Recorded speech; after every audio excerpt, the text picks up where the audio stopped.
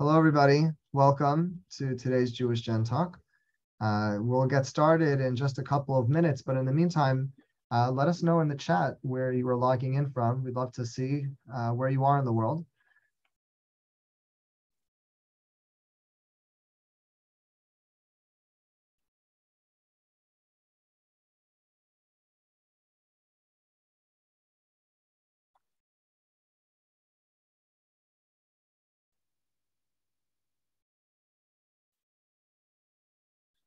Good afternoon to everyone who's logging in.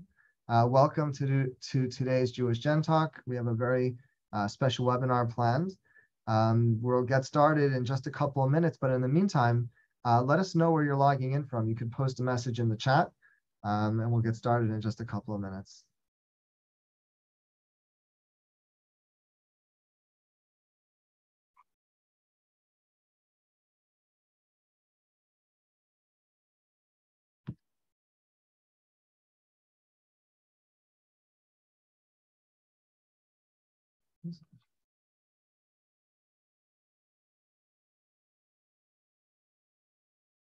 Okay, I see some messages here that the chat is disabled. Thank you for telling us. Let me see what happened there.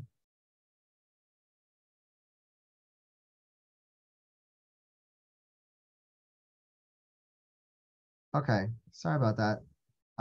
Try it now, everybody. Welcome to today's webinar. If you could let us know where you're from, where you're logging in from, we'd love to see you. And okay, here we go. We have people from Idaho and Los Angeles, Jerusalem, Sarah Weil, welcome. Caldwell, New Jersey, Judah Selman, Dan Schneider, Karen Arani in Brooklyn, New York. We have Coventry, which is upstate New York, Minneapolis, Bob Arnold, John Backman, Beth Fine from Seattle, Patricia Fuller from the Simi Valley in California, welcome. For everybody who's logging in, welcome to today's Jewish Gen webinar. We'll get started in about 1 minute from now, but in the meantime, please put a message in the chat and let us know where you're logging in from. We have Susan from Jacksonville, Florida. We have Karen from Muncie, New York. Vivian from Cuscub, Connecticut, if I pronounce that properly. Tamara Gilbert from Portland, Oregon. Susan from the Newport Coast in California. Western Pennsylvania, Jim Abrams. Leah Dankowitz from Walton, Massachusetts. Hello, Leah, one of our Jewish Gen Fellows. Sheldon Altman from Valley Village in California. Phil Goldfarb from Tulsa, Oklahoma, our lead moderator of the Jewish Gen discussion group. And some of you might know him from the weekly emails from the Jewish Gen News Nosh. And we have Montgomery, Pennsylvania, Englewood, New Jersey, Kay Miller, welcome. And okay, we're going to get started. Welcome everyone to today's Jewish Gen talk. My name is Avram Grohl, and I'm privileged to oversee Jewish Gen, which is the Jewish Genealogical Research Division of the Museum of Jewish Heritage in New York. If you have never been to the museum, I invite you to come. I would love to show you around. We are located in Lower Manhattan. You could email me anytime. Today's talk is part of our ongoing Jewish Gen Talk series of educational webinars. This particular series is focusing on research in the United States, and it has been organized by Ellen Coet, who is our Director of U.S. Research. You can learn more about Ellen's work by visiting usa.JewishGen.org. Ellen is going to introduce the panelists and the discussion and what you will be learning, but I just want to add a few notes before we begin. First of all, this session is being recorded, and we will make it available on the Jewish Gen YouTube channel, hopefully soon after the conclusion of the program. We will send a link via email once that's done, and also post a message on the discussion group.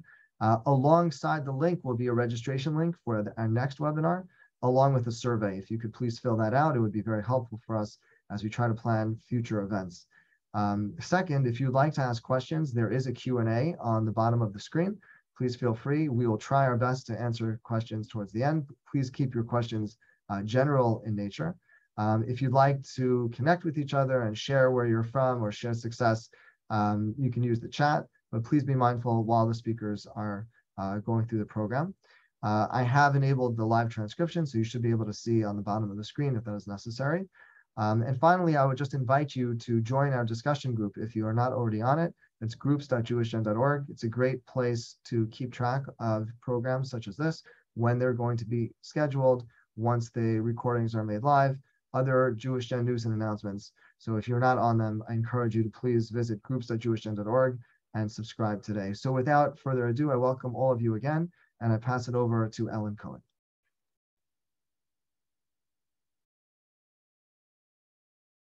Ellen, you're muted. Thank you, Avrami.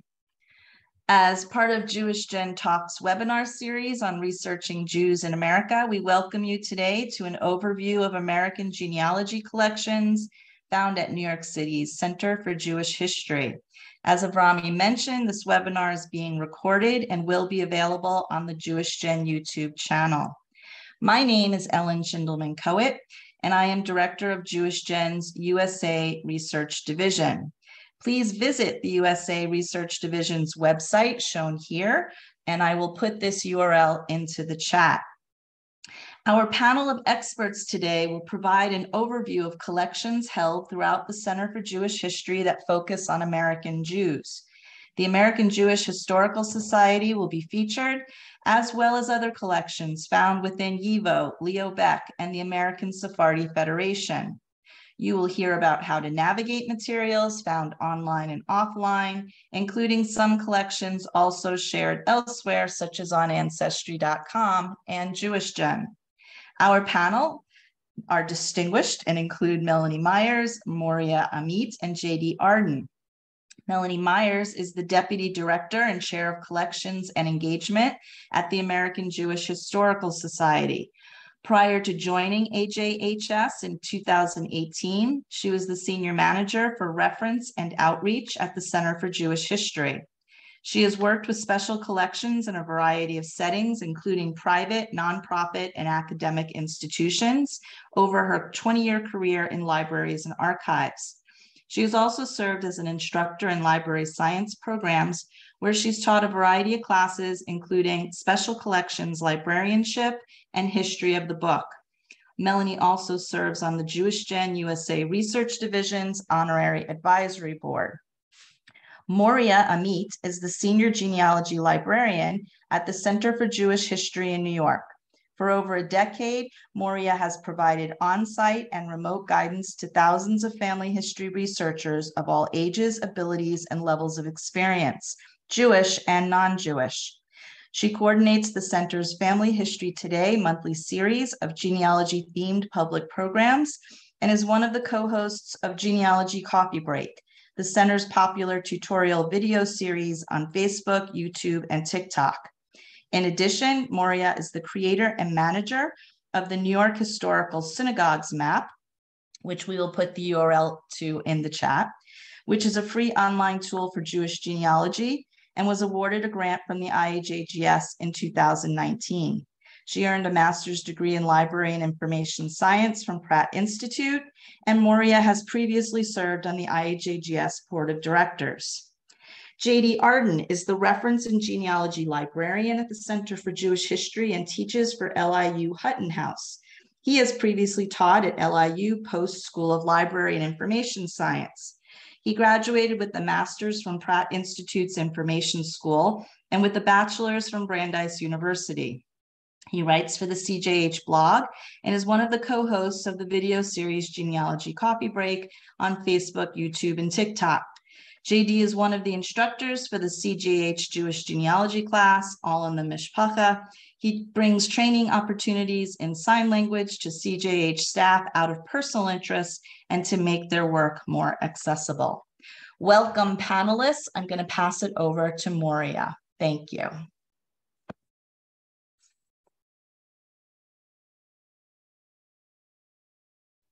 Hi, everyone. Thank you so much, Ellen, for your wonderful introduction. And thank you, Avram, as well. I will be right with you. Let's see. Ellen, can you see my slides? Yes? Yes. Okay, thank you. So today we're going to be me, Melanie Myers, and J.D. Arden will be speaking with you about American Jewish resources at the Center for Jewish History. But before we even go into specific resources, I want to give you a little bit of background information about the Center for Jewish History. We are a Smithsonian affiliate institution. In one building, we have museum galleries, an auditorium that hosts all sorts of events, a library reading room, and genealogy center. And on top of that, we have the collections of 5 different Jewish historical organizations listed here. I will not go into more detail about those collections because I will leave that to my colleagues further along in the presentation.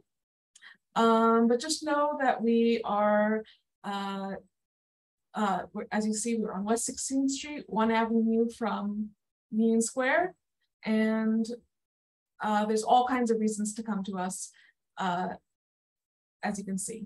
So, speaking specifically about research now, we have one reading room that is shared by all of our partner collections, or all of our partner organizations, sorry. And that means that no matter where a specific item comes from that you're interested in, it will come down to one place, the central reading room. And so I'll talk a little bit more about how that works in a bit. Just a quick note, our reading room hours are currently Monday through Thursday from 10 a.m. to 4 p.m. and by appointment only. So, as I mentioned, the reading room is our physical location for researchers. The single search, or search.cjh.org, is our online portal for all of our partner organizations, and including the Genealogy Institute as well. So you can search for any topic, person, place that you'd like to in the search box here, and then I strongly urge you to keep this selected as Center for Jewish History Collections, so that you can see all sorts of different resources that are available from our different partner organizations. There is a good amount of overlap between all 5 of them, and so I wouldn't want you to, select one and then potentially miss out on other resources that might be of interest to you. And you'll hear more about how that works a little bit later on. So, once you've found something that you'll be potentially interested in seeing, you have basically 2 choices. You either are planning to visit us in person, or you can't visit us in person, so you want to see these materials from your home computer. So either way, you will start by creating a research account at the site libraryservices.cjh.org, which you can find a link to on this search.cjh.org page.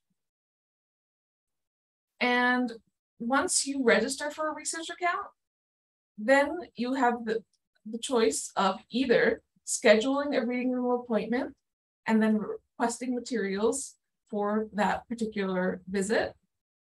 Or if you're not able to come in person, you can request the digitization of items of interest. So this is what that initial login page looks like. And if you have not done research at the center before, you will first click on where it says first time users and then go through the registration process.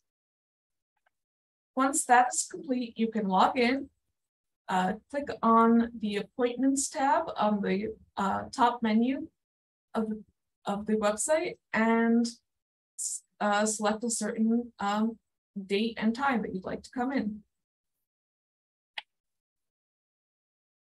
So let's say you're interested in coming in to see a particular book.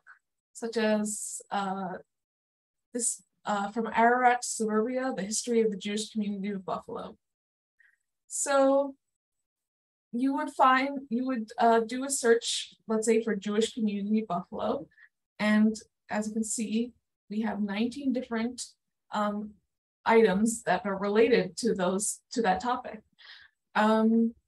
So one of those items is this book here, and once you go into the catalog record, all you need to do to request to see it is to click on this Get It link, which is just to the left of the book information, and then once it takes you down to the Get It section, you will click on Request Item.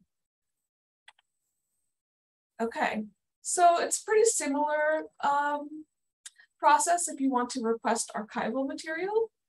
The only difference is that you'll need to use a finding aid. For those of you who are not familiar with archival research, a finding aid is like the table of contents for an archival collection.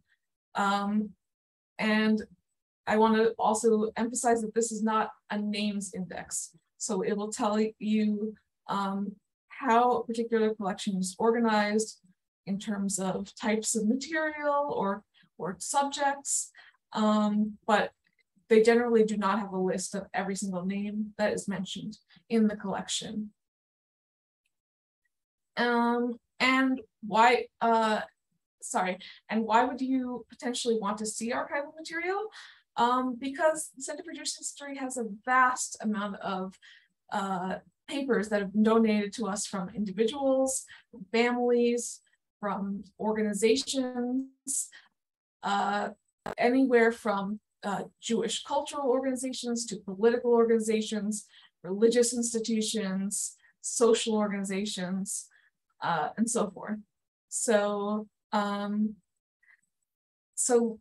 once you have, I'm going to just go back one slide. So once you've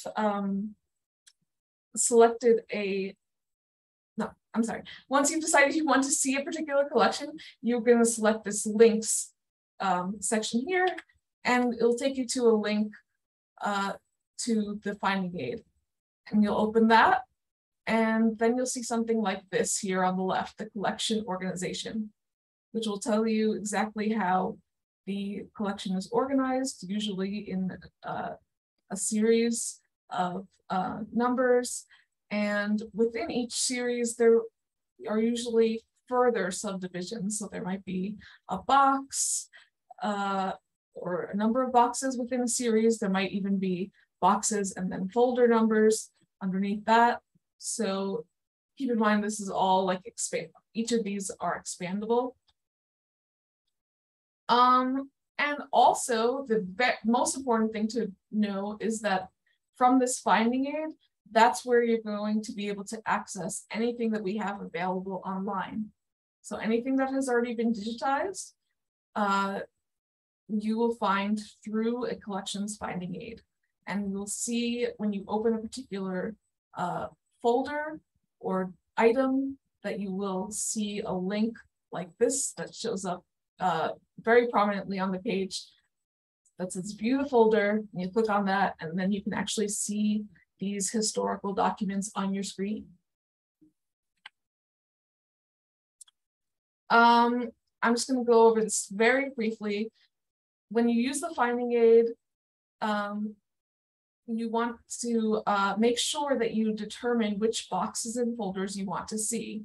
So for example, if you're going to look at the records of the United Service for New Americans, the series that is most relevant to genealogy research is this Quota correspondence. And so within that, let's say I have an ancestor who was helped by the United Service for New Americans, and they settled in Aurora, Illinois. So I would select that section, and then on the next page, you would see this information about where exactly that particular set of documents is stored in box 1 and folder 1. And so that's what it would look like here, when you go to request the item, you need to specify the box number and the folder number. I know this is a lot right now, so I just want to say that you're welcome to ask us questions at any time. And also we have a very handy a handy genealogy coffee break episode on how to navigate archival finding aids that is available on both Facebook and YouTube. And also, for those of you who can't come to the reading room in person, if you find something that you really want to see, but unfortunately has not been digitized yet, you still have another option, which is to request photo duplication. But be mindful that before you place a photo duplication request, check to see if the material has already been digitized, because many collections have been either wholly or partially digitized already. And that's something that's ongoing. So if you see something, today that is not yet online, if you come back in a few months, it may be online. So this is just an idea of what the pricing is like for our photo duplication services, and you will receive a cost estimate, which you will need to approve before your request is even processed. And then you will also, from the same login that I showed you earlier, that is where you'll be able to view your digitized pages once that whole process is complete. Okay, the Genealogy Institute. That is where I am based, as well as my colleague, J.D. Arden, who will be speaking in a minute. We are open Monday through Thursday, 10 a.m. to 4 p.m., the same as the reading room hours. The difference is we are welcoming walk-ins. So please feel free, if you're walking around downtown Manhattan, want to stop by during the usual business day, feel free to come by. You are also welcome to make an appointment, though, and that is similar to what I showed you before. The only thing that will be different is, instead of selecting an appointment for the reading room, you will select an appointment for the Genealogy Institute. So why should you come visit us? There are a number of reasons, but I've boiled it down to 3. We have a pretty vast collection of genealogy reference books, such as surname dictionaries and town encyclopedias, which you're welcome to browse freely. We provide free access to a number of genealogy databases, including Ancestry and Fold3. And last but not least, we offer our expert research guidance and referrals to relevant collections at the center. So maybe you think that there may not be anything for your family related to your family, because you don't have anyone who's particularly famous or well known in your family. But we can show you that there might be other ways to find information about your family, or the place where they came from, and the time period and the community. They'll help sort of build a bigger picture of what your ancestors' lives were like. But we also have online resources. So as I've already mentioned, we have this Genealogy Coffee Break series, which you can access on the Center for Jewish History's Facebook page or YouTube channel. This series is, I don't know, I think we have over 100 different videos now, somewhere around that. And they're on all kinds of topics in genealogy, Jewish and non-Jewish. And we've similarly also created a number of research guides, which you can browse by topic or country of origin at this website here, genealogyguides.cjh.org. And finally, we are offering Zoom chat with a genealogy librarian, which is an opportunity to speak with one of our librarians one-on-one without even coming in person. So all you need to do is email us at gi@cgh.org to schedule your 45-minute session. Okay, I will now turn it over to Melanie Myers to start your overview of the American Jewish Historical Society. Yeah, I think that's my cue. So first of all, I would also just like to say I had the privilege of working with both JD and Moria for many, many years. I've been in this building for 11 years, and the genealogy department here is truly fantastic. And I really encourage everybody to check it out in person or virtually, as you can. So what is AJHS? So we are the oldest extant ethnic and cultural library or archive in the United States. We are the oldest of the 5 partners, but as I said, we are also the oldest of our kind. I say extant because I'm a librarian and we're cautious, and there may be some that were older than us, but they haven't lasted as long, shall we say. But we have been in continual operation since 1892 with the same mission the entire time, which is to foster awareness and appreciation of American Jewish heritage and to serve as a national scholarly resource through collection, preservation, and dissemination. We have a lot of objects that are, people would call archival treasures. I personally think that just about everything we have is a treasure, but there are some that have a little more name recognition than others, like a handwritten copy of the New Colossus in Emma Lazarus's own handwriting. The poem that I've joked over the years is probably the one poem that every American child learns at some point in school. And we do have an original of that, and it is quite beautiful. But what I think is probably more important for what we're going to talk about today is we also have an enormous amount of records from Jewish organizations, communal, philanthropic, which are great use to genealogists because of the type of work that they do. And since we have been collecting for so long, we have a lot of these collections that go back a substantial amount of time. But we also have important other collections, education, philanthropy. Oh, my sound is not coming up good.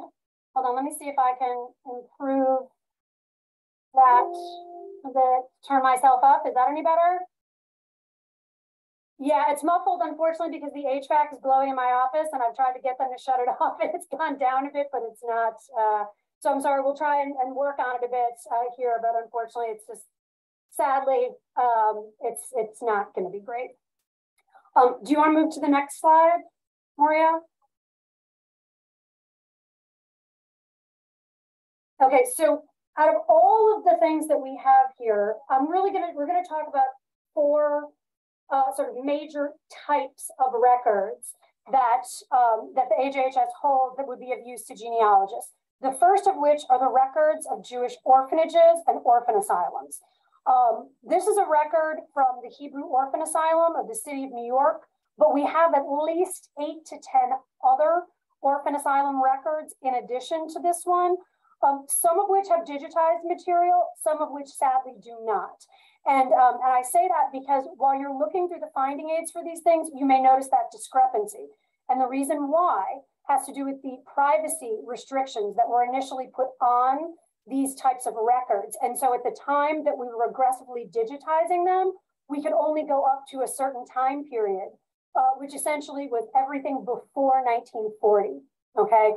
We absolutely intend to digitize more, but I just wanted to explain that it wasn't an omission of sort of lack of merit or lack of funding. It was because of the privacy restrictions that were put on these types of materials upon donation.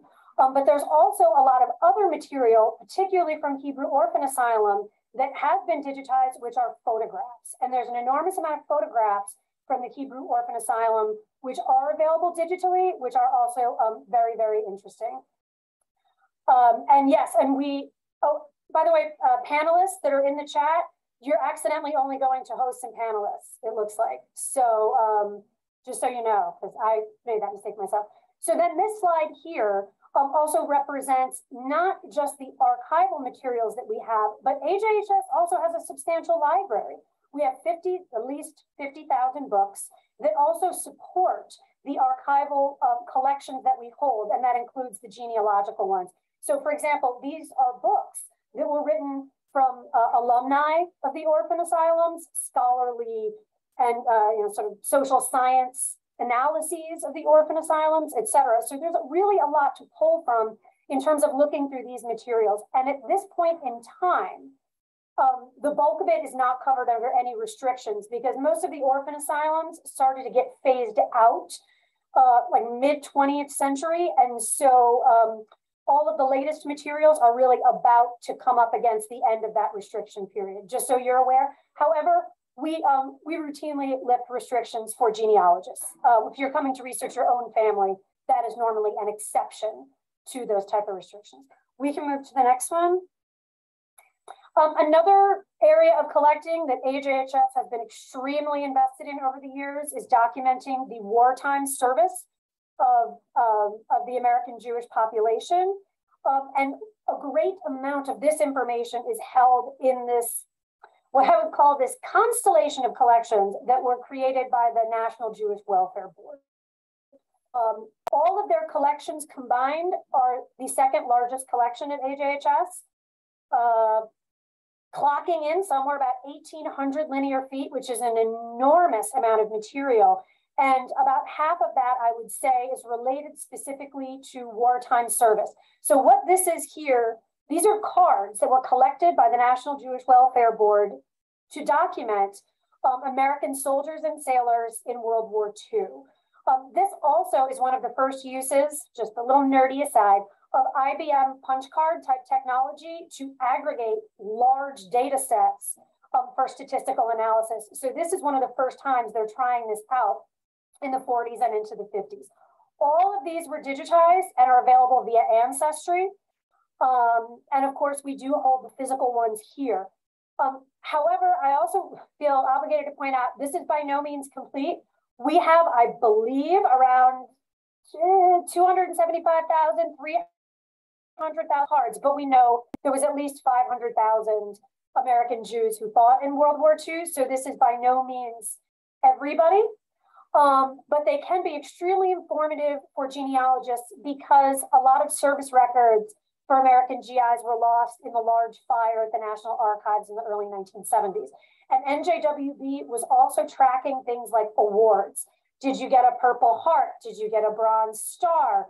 A lot of these different awards. So for those of you who have families who did have wartime service during the Second World War, these can be a really wonderful source of information for you. For some of these cards, we also have additional files, but I don't want to get your hopes up because the files, we probably only have files, we don't have files for a lot of them. It really depended on which families sent in information to the NJWB, newspaper accounts of people say winning a Purple Heart, that kind of thing. But if you have questions about it, you can feel free to email us at AJHS or the people in the Genealogy Institute, and we can look and see if there's a file for you. NJWB also had an enormous amount of information on chaplains. So if there's any of you that had chaplains in your family, we have an enormous amount of information, including detailed files on the chaplains that are also very interesting to those who are researching that. Okay, we'll move to the next one.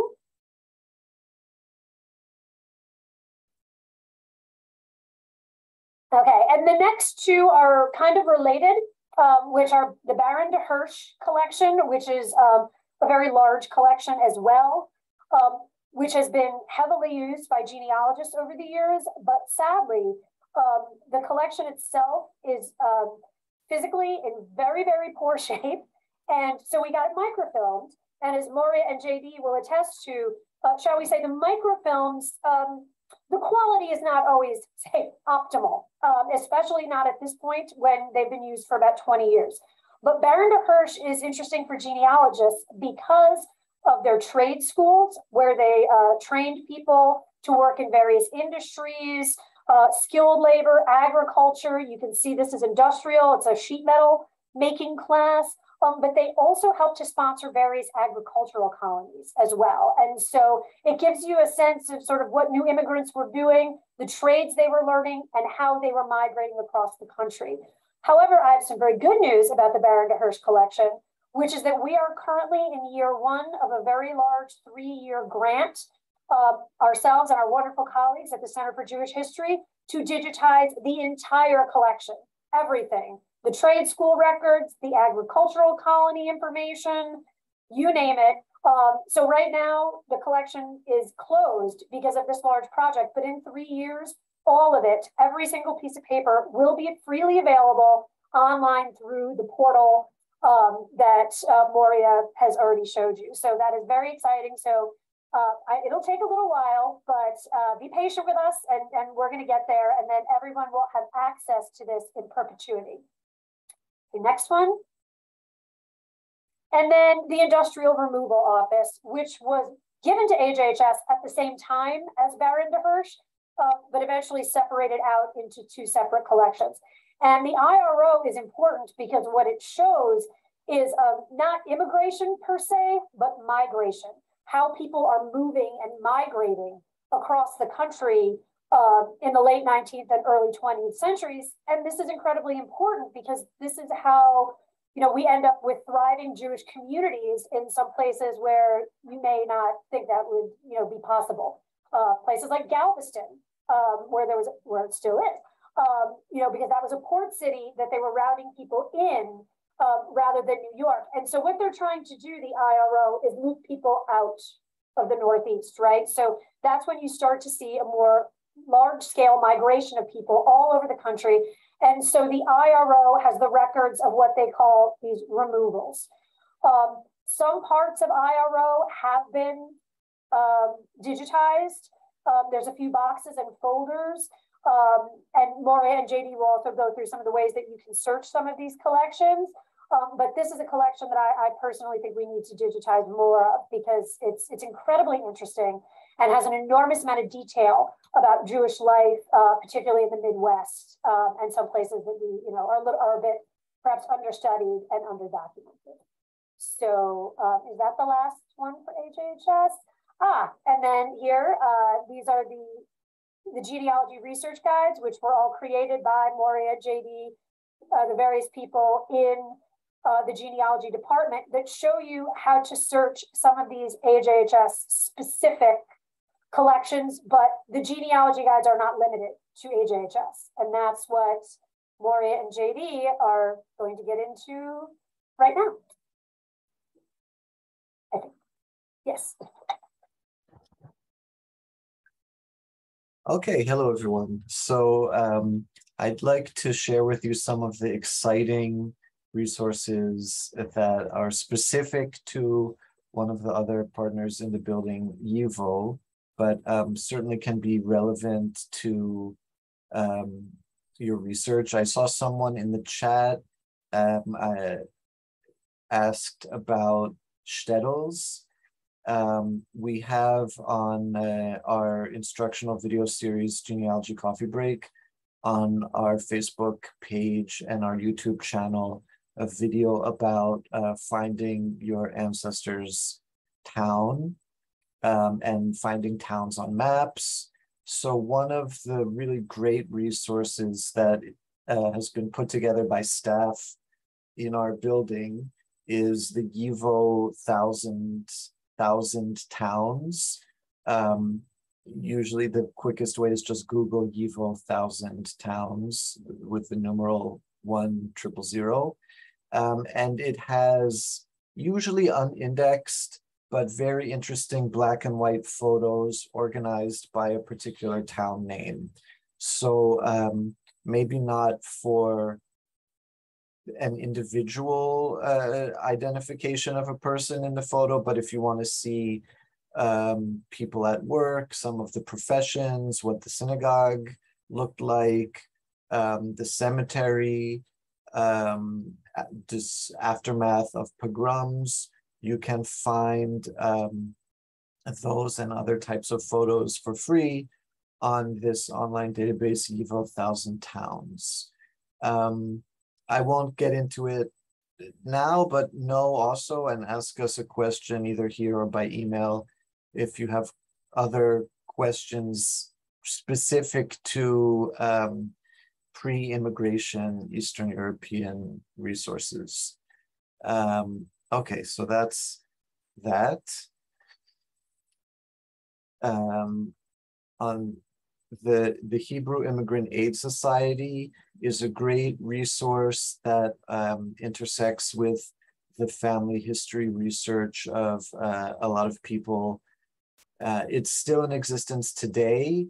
HIAS is still helping immigrants now from Ukraine, unfortunately, most recently, and other places where there are refugee crises. So the website, there is a website that is under renovation at the moment, but it will be back up soon, where you can just type in a name in these parameters and see the arrival or the sponsorship card specific to the person you're researching. JD, I'm just going to butt in for 1 second here to explain. So the highest collection is split between two partners. YIVO has the first 50 years and AJHS has the second 50 years. The AJHS website, for those who may have visited it, recently underwent a large renovation and not all of the pages have migrated yet. So the screenshot that JD just showed where you could search for a case file is currently being rebuilt. It turns out it was much more complicated than we realized to migrate a huge database with hundreds of thousands of names. But it is underway along with the other pages that we created for the highest collection, which give things like a timeline of highest and various things. But so it can be a little confusing, but no, all highest materials are in the same building. The question is just where. Yeah, and that nice database page has a pretty easy to follow choice, this time range or that time range. Since HIAS is still in existence, you can also write to HIAS directly. Shirley Postnikov is our friend, an archivist at HIAS, who comes here from time to time, and she's very receptive and accessible. If you don't find what you're looking for online and you want to write to HIAS directly. Okay, next, moving on. This is what the database looks like when you type in a name, and you get a really cool PDF of the card itself that can include more information. Usually it's filed by the head of the family unit, but you might find more information about other family members and their immigration process. So I saw in the Q&A already at least one Landsmannschaften question. So for those of you out there who have Landsmannschaften members in your ancestry, Landsmannschaft is the Yiddish word for the communal immigrant aid organization of immigrants from a particular town. So especially in the days in America before Social Security and safety nets, the way that people received widow benefits to support a family after the husband died, or to have funds available for burial, things like that, were through these Landsmannschaft organizations. Most of them are no longer in existence. There are still some in existence in Europe that meet, but it can be really interesting to research, especially if you think your parents or grandparents were on the administrative boards. Then you might find information directly pertaining to your relatives. Otherwise, it's really interesting to see what the Landsmannschaft were up to in America.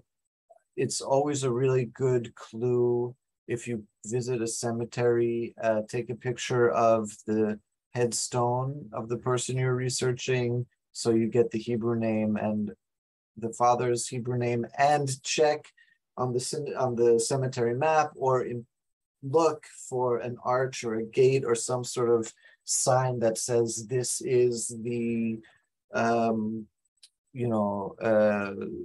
Warschauer Landsmannschaft section of the cemetery.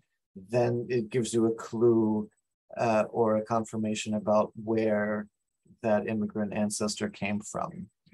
Eventually these will be digitized also, but in the meantime, you can make an appointment and come see them here in the reading room. I typed into the Q&A already, but to be clear about it, if you go to genealogy.cjh.org, on the upper right-hand corner of that bar, under resources, you can follow that link, YIVO, Landsmannschaft and Collection, and you see this list. Then an easy way is just do a Control F search and start typing Warschauer or Stolen is the example here in the screenshot, if that's a town you're researching, and you can see what collections are here in the building. Really what we have here is still a drop in the bucket, but if we have it, you can come see it.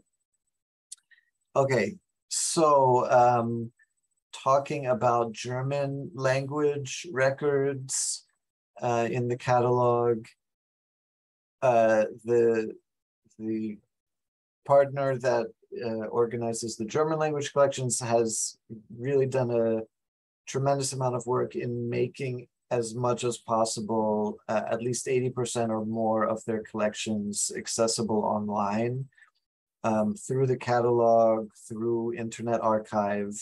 So certainly if you are a Jewish American with ancestors who came from Germany or Austria, check our catalog first before you come in, and it's very possible that family trees, biographies, memoirs, photographs will be immediately accessible to you through the catalog online. Moving on, one of the well-known Jewish American German language newspapers, Aufbau, has been digitized, like I mentioned, through Internet Archive. You can access it directly at that archive.org link.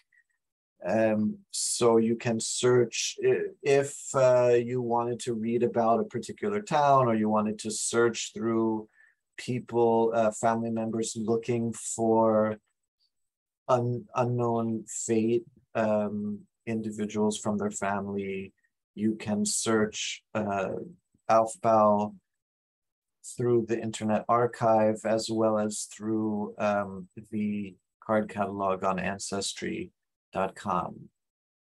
So that's a great resource. Among others, we have interviews with refugees through this collection. Other collections that you can access through our computers on site also include Holocaust survivor testimonies about a particular town. So if you have a Holocaust survivor in your family and you want to hear other testimonies from other people from that same town, we have resources to help you do that. Moving on to the Sephardi and Mizrahi diaspora. We have in the Genealogy Institute a section of reference books that's very popular, the surname dictionaries about the etymologies of last names. At least up until the mid-1800s, most Jews did not have fixed last names. It wasn't part of our cultural tradition, like, the Queen of England and the Windsor family, you can trace back in family trees hundreds of years. Jews, like you can understand from Jewish tombstones, went by so-and-so, son of or daughter of so-and-so, until these empires where we were living decreed Jews have to create and use last names so that we can tax you, draft you, keep you in census records. So among those surname dictionaries for Russian Empire, Poland, Germany, Galicia, we have also for the Sephardic diaspora. And a lot of really interesting American organizational collections like the Sephardic Brotherhood, where you can read through in English mostly, and some in Ladino or Hebrew or other languages, records of what that community's immigrant life was like here in New York. So you never know. You just can identify some organizations in your family's past that may have helped your family immigrate or settle or learn English, and come and visit us and see if there's any connection, either for you to understand the context, or if you're lucky to find that exact name of the ancestor here in the records. So I'll finish my spiel there, and we'll move on to the next section of our presentation, which I think is already at the Q&A, if I'm correct, Ellen. Yeah, So we did really well. We have about 12 minutes for questions. So I'm keeping an eye. yeah. Okay.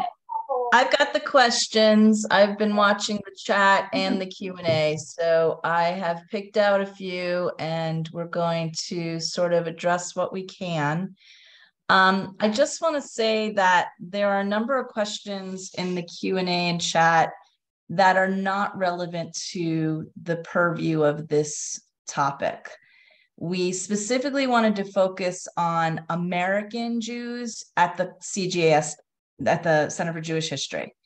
So some of you were asking some very introductory questions about where to find vital records, how to follow up on passenger manifests, how to navigate Ancestry.com.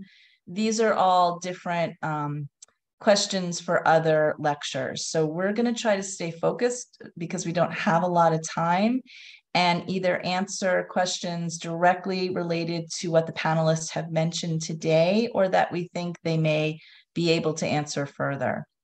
So I dismissed several of these more general intro questions into the dismissed Q&A. Please don't be insulted. We just can't get to 100 questions.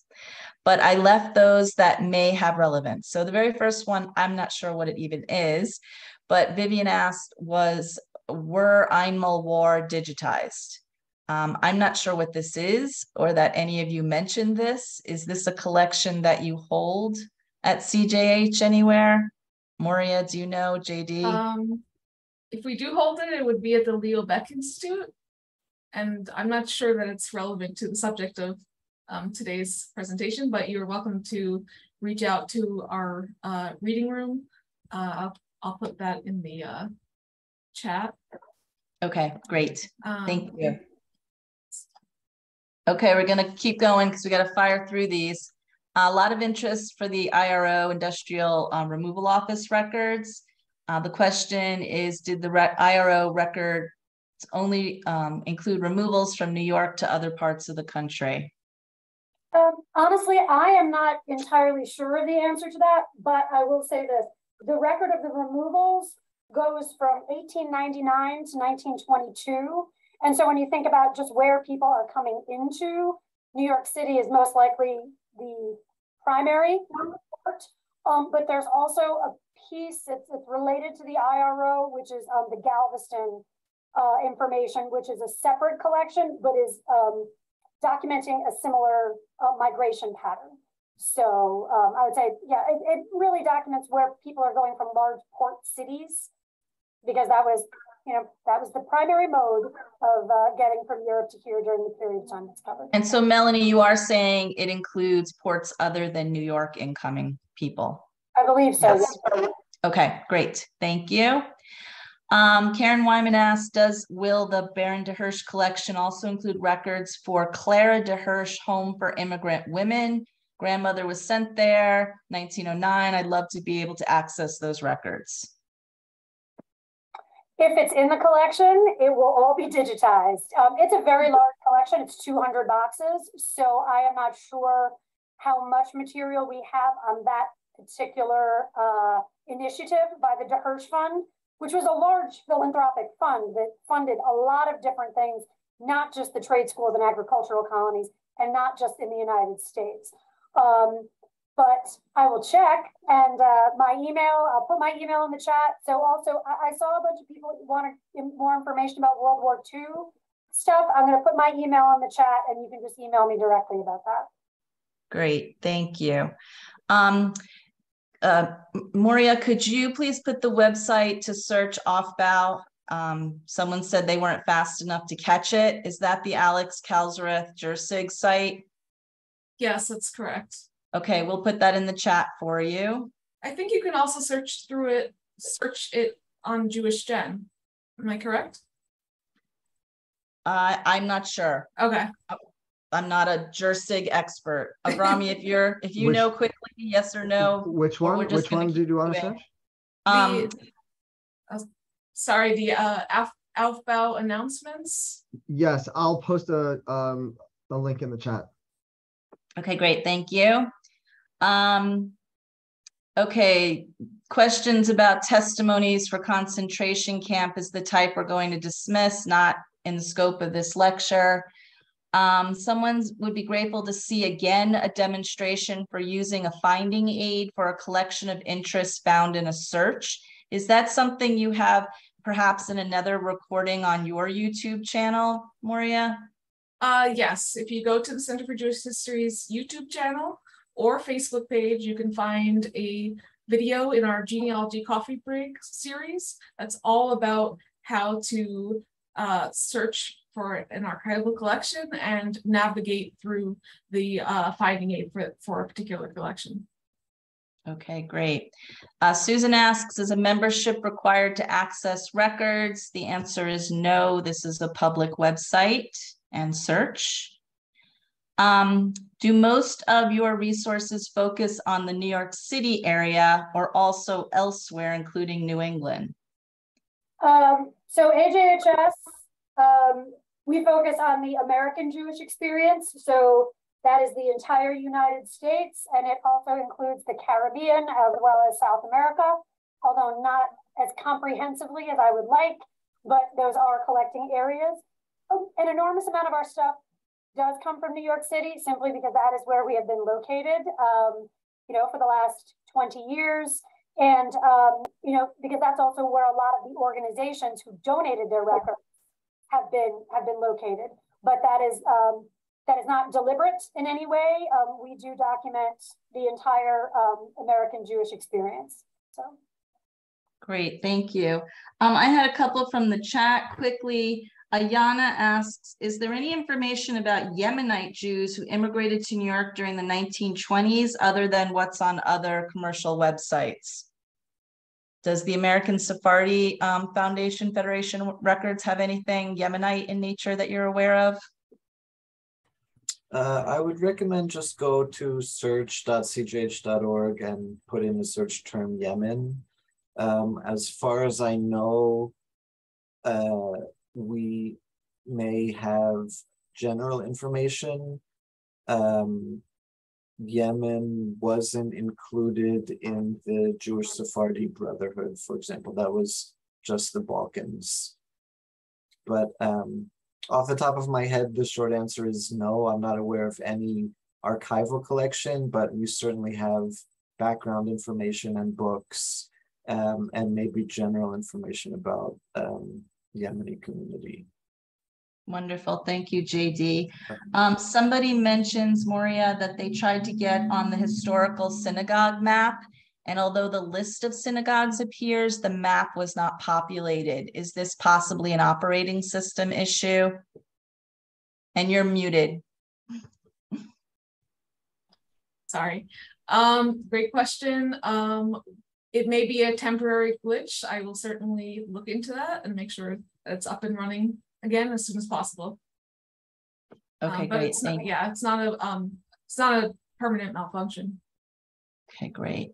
Avrami, can I hand it over to you? Yes. Okay. Thank you.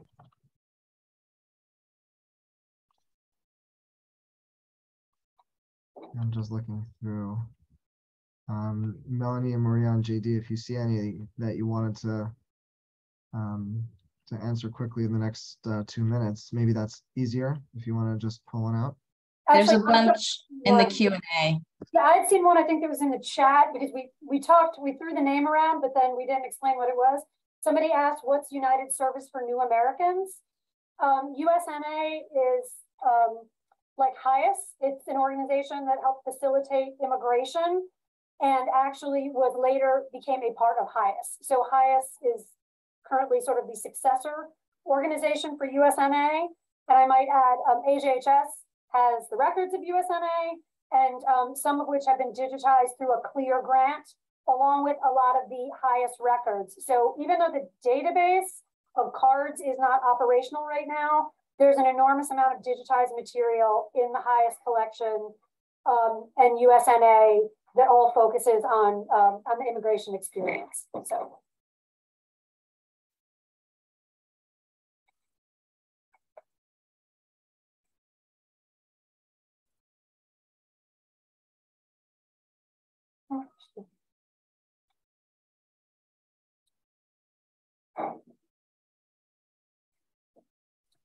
There was a great question about Landsmannschaften records and whether they are in English. The vast majority of them are actually largely in Yiddish. Depends on what time period you're looking at, though. If you're looking at records from, let's say, the late 1800s, early 1900s, those are most likely to be in Yiddish. And further on in the 20th century, they will are more likely to be in English.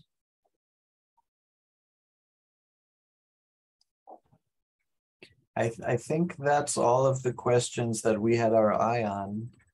Avram, I know some people are having technical issues about saving the chat, or if you will save the chat for them. Okay. Well, thank you, JD. So I think we'll wrap it up. And in terms of the chat, you can just do a Control-A if anybody wants to. We're not going to send out the chat, but right before we wrap up in the next minute, if you want to do a Control-A and Control-All and copy and paste, you're welcome to do that. I'd like to thank Ellen and all of our panelists for this very informative presentation. There's so many resources that are available, and thank you for outlining this for our audience, which was spread throughout the world, and we thank you all for participating today. I hope that you will join us for future events. Our next webinar will actually continue this series of research in the United States, and that will take place on November 2nd. The topic is American Synagogue Records as a Genealogy Resource. We'll have Dana Herman, Mary Silverstein, Shulamith Berger, Ellen Coet. We're going to send out a registration link when we send out the link to the video that's been posted on our YouTube channel. So please take a look and register early. And thank you again for joining. And if you have any questions, please let us know anytime by emailing support@JewishGen.org. Thanks to you again. Have a wonderful day, everybody. Thank you. Thank you.